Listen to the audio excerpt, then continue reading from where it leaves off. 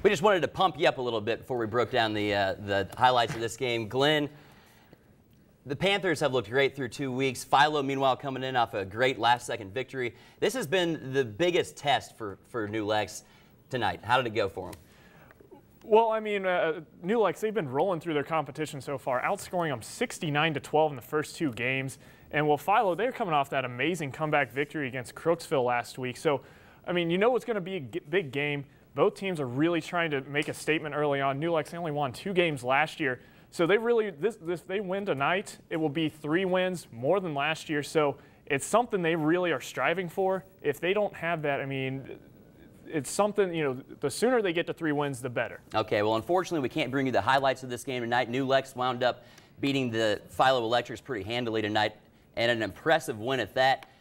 Glenn, talk to us about this win for New Lex. It seems like they put it all together tonight. Yeah, well, tonight it was a very balanced showing by the offense for the Panthers. They had 176 yards passing, 165 rushing. So whenever you're balanced like that, it's always a good thing.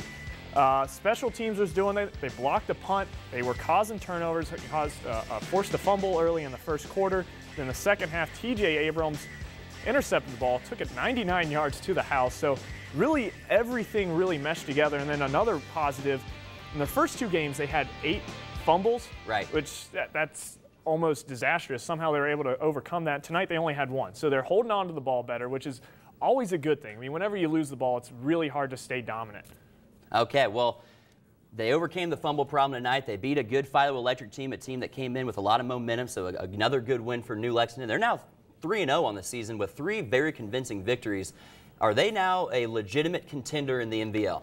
Well, if their defense keeps playing the way they have, that's something they need to keep it up. Going into the game, they only allowed 196 yards through the first 2 games. So Coach Bill Nutt was really happy. He said there's almost nothing he could say they had to improve on defense. And some, you know, coaches most of the time, they're nitpicking at everything.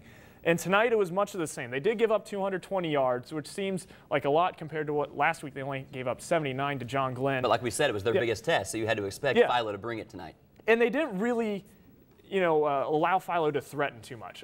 There was a fumble early in the first that gave Philo short field position, and later in the second half, when it was really out of reach, Philo added on another score. But mostly it was New Lex just owning the game. All right. Well, once again, we apologize for not being able to bring you the highlights of this one, but trust us, it was all New Lexington in this one. Thanks a lot, Glenn.